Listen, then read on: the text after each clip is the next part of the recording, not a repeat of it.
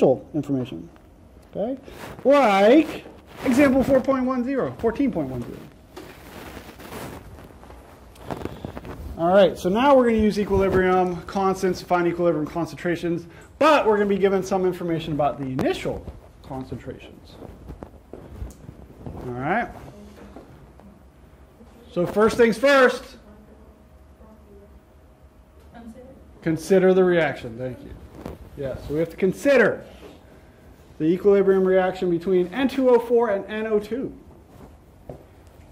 We considered it this morning. We worked on that with that in the lab.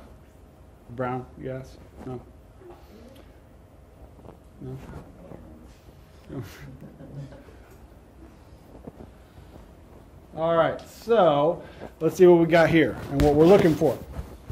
All right, so we've got this equilibrium constant at 100 degrees. The reaction mixture at 100 degrees Celsius, so that's same. We can use that equilibrium constant. Initially contains NO2 equal to 0.1 molar. Initially. We want to find the equilibrium concentrations of both NO2 and N2O4. So whenever you see that initial concentrations and equilibrium concentrations, the line thing, yes, the ice table. Yeah, ice table. Okay, so as soon as you see initial and equilibrium, you know what should be playing in the back of your head. Ice baby. Yes, good. All right. All right, so let's write that. Let's write our equation, then we'll set up our ice table. So we got N2O4 in equilibrium with 2NO2.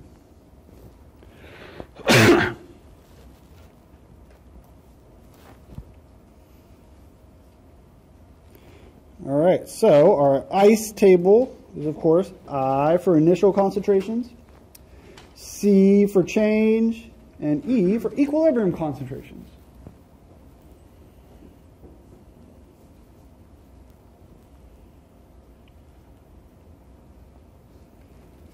All right, and what do we got? Initial concentration NO2 is 0.1. Okay, so that's our product, but that's okay. That's a reactant for our reverse reaction, right?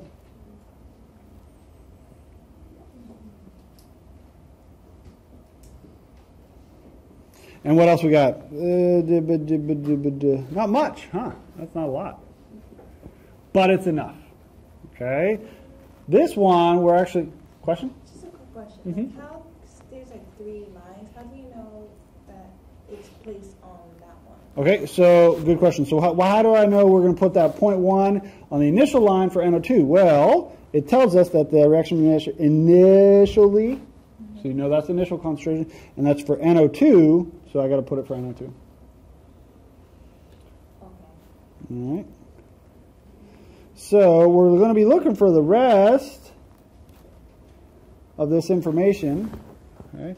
But what's different about the previous examples we've done is that we didn't have the equilibrium constant. That's what we were solving for. We were solving for K.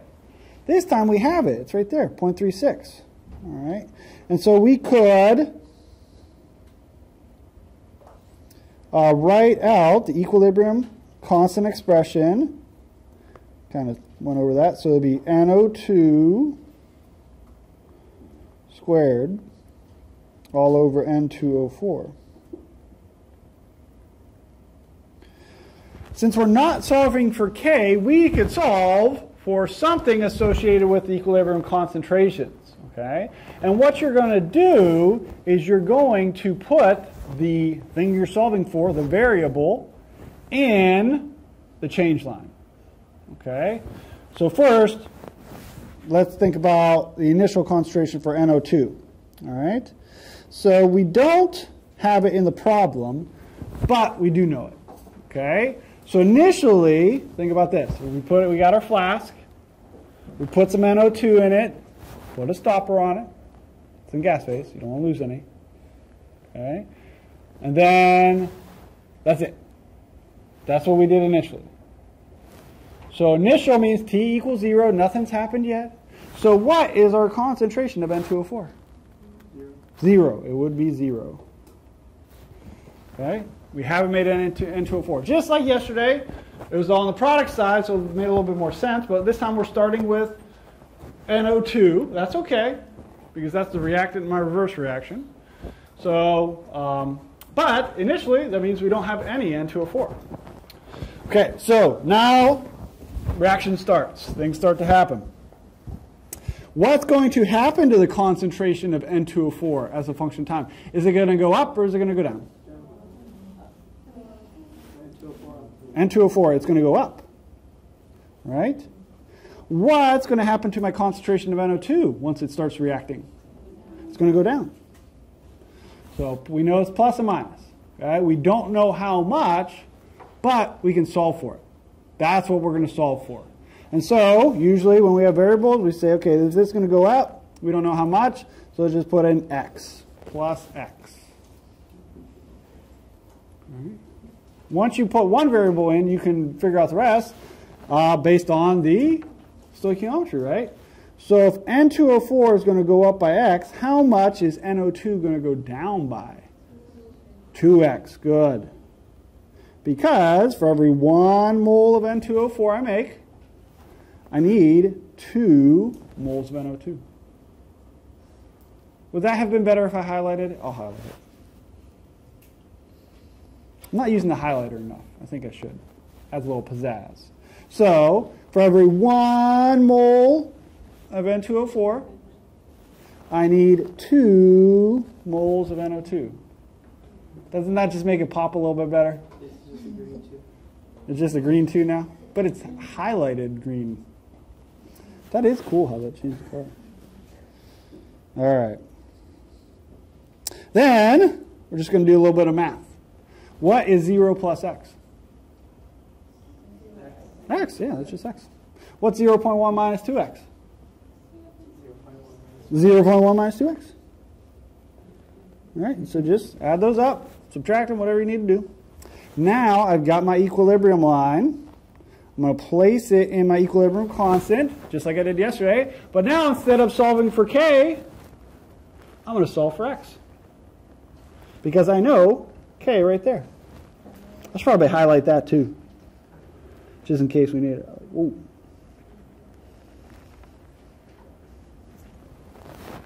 I'm just becoming a dynamo on this thing. I'm highlighting, I'm flipping. Wow, that's cool. Edward. Yes, we will. Yeah, we'll plug that in. That's why I highlighted it. Oh, I said we will. I may have misspoke. We will definitely need it. All right, so let's throw in these values. Okay, so we got k equals, I didn't want to do that. Okay, k equals, NO2 is 0.100 minus 2x squared all over x.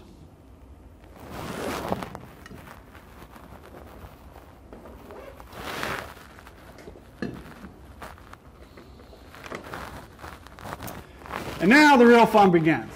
Got a little bit of algebra to do. Algebra. Okay. So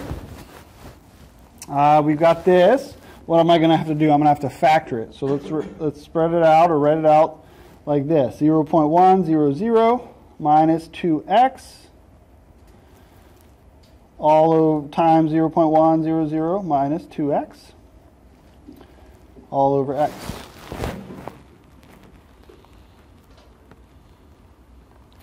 So now I got k equals, all right, so what was the acronym for how to factor these two? FOIL? FOIL? Yes, FOIL. Good old FOIL. But when you were learning about FOIL, I'm never going to need this again. FOIL, back to save the day. So what did F stand for? First. So 0.1 times 0.1 is 0.01. O, outer, 0.1 times a negative 2x, so that's negative minus 0.2x. I inner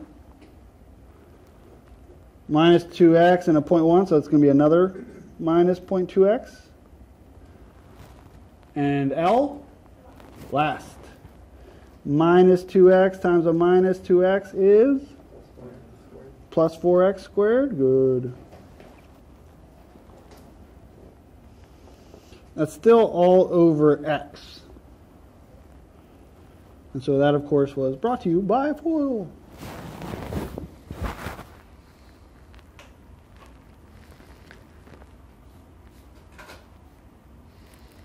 All right, so we're going to have to clean this up a little bit to solve for it. But anytime I have a function with an x squared and an x, what am I going to have to use to solve for x? Quadratic equation. All right, so far we've got k equals, I forget, 0.01 minus 0.2x minus 0.2x plus 4x squared all over x. Okay, so that's where we're at before I started talking about. Okay, wait, let's just test your Edwards theory too. Okay, so if I zoom in, all right, so let's multiply both sides by x. So I get x times k, x, and then that will cancel out. And then, like Christian said, let's add the 0.2x's. So now I got x times k, which we know, so we can throw that number in any time. Actually, let's just do that now. So what's k? 0.36? 0.36. So that's going to be 0.36x equals, then I'll rearrange this to say 4x squared minus 0.4x plus 0.0100. For the quadratic formula, what do I need to set it to? The function. 0. I got to set it to 0. So let's add 0.36x to both sides. So we get 0 equals 4x squared minus 0.76 after I subtract the 0.36x. Everybody see that? Plus 0.100. 0. Oh yeah. Ooh.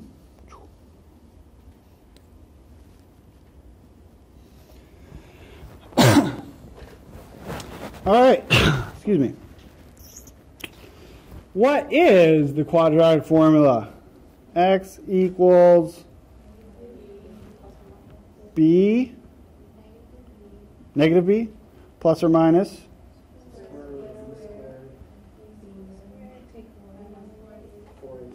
for b squared minus 4ac all over 2a. All right. Got some quadratic formula pros in the house. All right, so I rearranged it like that because we know the x squared would be a, x is b, and then c, right? So then we just plug them in. So a negative 0.76 plus or minus the square root b squared, so that's negative 0.76 squared, minus 4 times a, which is 4, times c, which is 0.0100, all over 2 times 4. What do you always get with the quadratic formula? Two answers, yeah. So you always get two answers because of the plus and minus. You got to do this whole thing with plus and minus, okay? So I will let you get cracking. 8. Okay, it's okay. I got 0.18. We like 0.18 and 0.014. Yeah? All right, so 0.018, that's what we meant. We wanted to make sure you were able to do it. We planned it. See, we planned, we talked, we huddled up in the hallway. Okay? All right, so let's, we can make it like that never happened too, Naomi. I'll just edit out that. And like, oh, you got it right away. All right, so these are our x's. We're eventually going to have to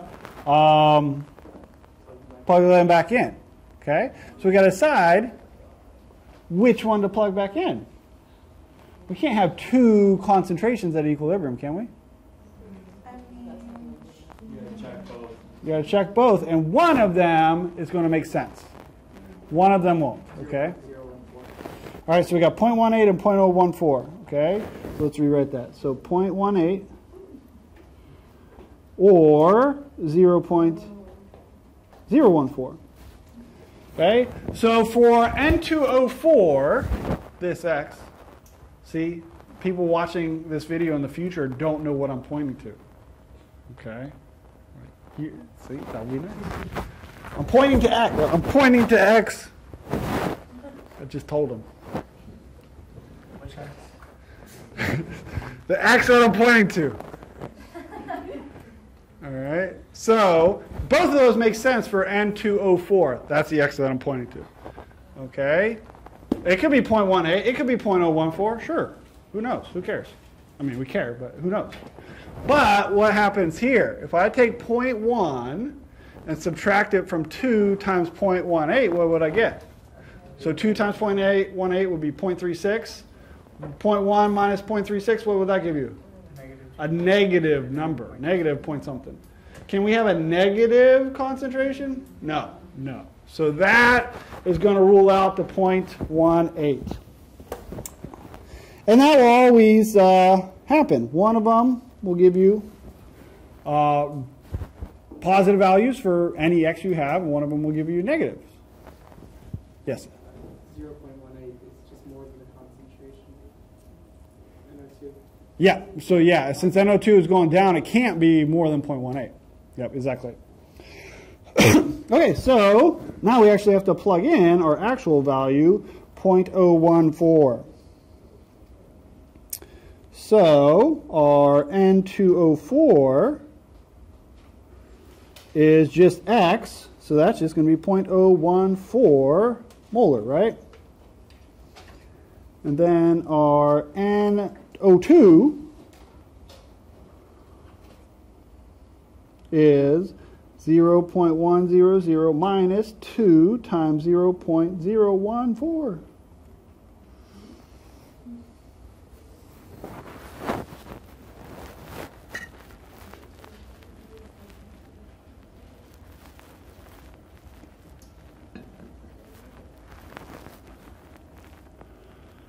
Maybe I can hire an actor too to play myself on the video camera. Do we have like a drama club on North Campus or something like that? We do? Okay, see? We get some student actors. Really bring a performance. I could have a soundtrack. All right, so what do we get? 0.072? 72 molar. All right, so those are my concentrations. 0.014 for N2O4 and 0.072 for NO2.